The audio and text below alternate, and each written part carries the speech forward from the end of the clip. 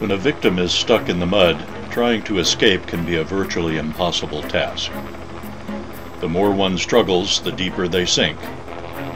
The vacuum that is created around the victim's legs makes it feel like they are trapped in concrete. Even with assistance, it is extremely difficult to simply pull the victim out. This can be a very scary and disconcerting experience for anyone trapped in this situation. The Oceanid Rapid Deployment Craft is ideally suited for reaching and rescuing victims trapped in mud.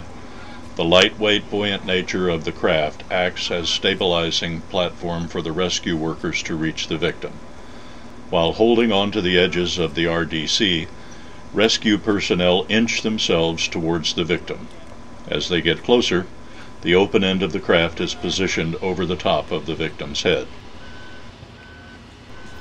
With rescue personnel now on the scene, an initial attempt will be made to pull the victim out of the mud and into the RDC. An attempt may also be made to pull the RDC and the victim together, using a rope secured from shore. To assist in the extraction, rescue workers may inject compressed air or water beneath the victim to help break the vacuum.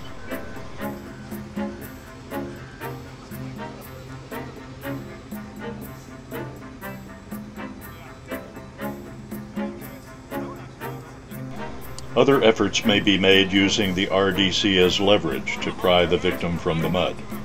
By tilting one end of the RDC, the victim grabs onto the hand loops inside the craft. While holding on, the RDC is lowered, prying the victim free in the process. Once the victim is secured, the RDC is retrieved across mud and water without hesitation. The lightweight design makes it easy to transport and maneuver over any surface.